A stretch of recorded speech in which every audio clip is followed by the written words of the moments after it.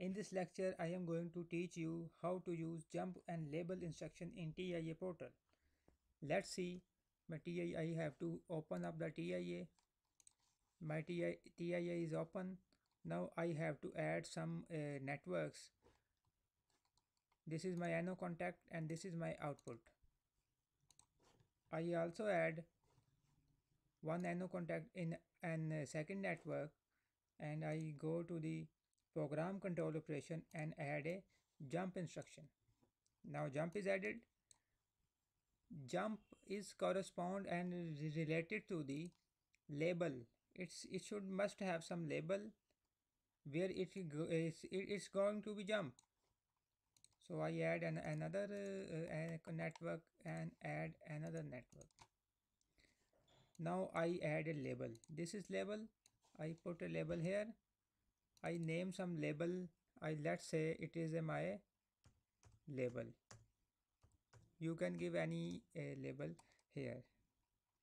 So I add another network. This is label. I give name the same which was given on the label. So jump has a label, the same name which I have put it here. So now I give to addresses to my contacts and coils. I0.0 is my contact address, first input, and this is my Q0.0. Now this is my I0.1 and this is my jump. This is my I0.2. This is Q0.2. This is my I0.3. This is Q0.3. I write a very simple program for understanding the jump and label instruction. Now this is I0.4. This is Q0.4. Now this is basically my very simple program. What the program will do? This is the main question. When I switch on the I0.0, Q0.0 will on normally. No issue, nothing will happen. And if I will not on I0.1, then program will execute very sequentially from top to bottom.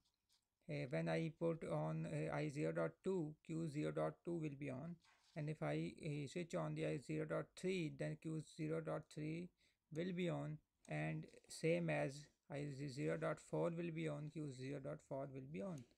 But if I put on I0.1, it will jump to the my label, and if I on switch on the I0.4, this will be on.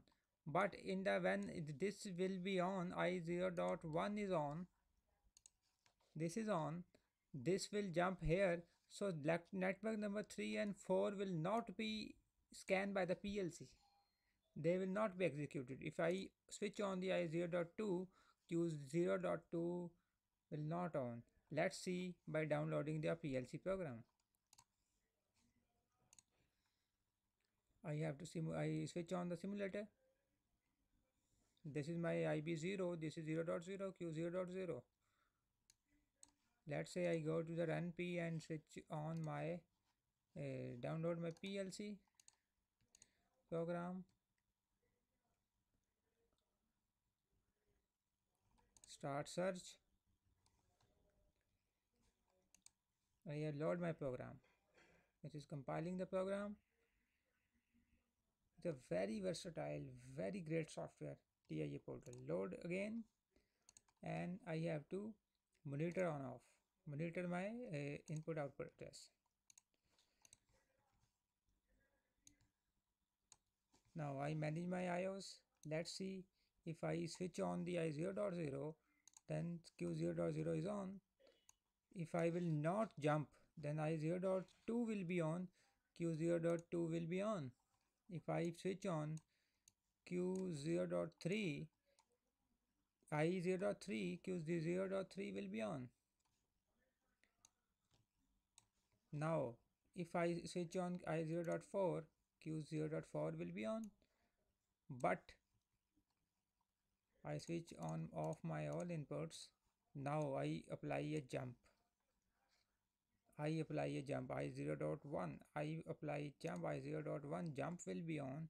Now these two between jump and label networks will not be scanned by the PLC.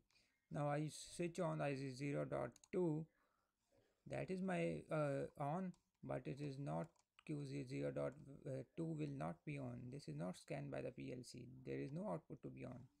If I switch on QI0.3, my Q0.3 will not be on because PLC will jump from here to here. But my I0.4 will be on, Q0.4 will be on. Let's see. This will be on, this will be on. So what we learn? We learn that if we apply jump instruction, the network between jump and the label will not be scanned by the PLC when the jump is on. This is my lecture on jump and label instruction. Inshallah, I will come with new lectures in English series. Thank you very much.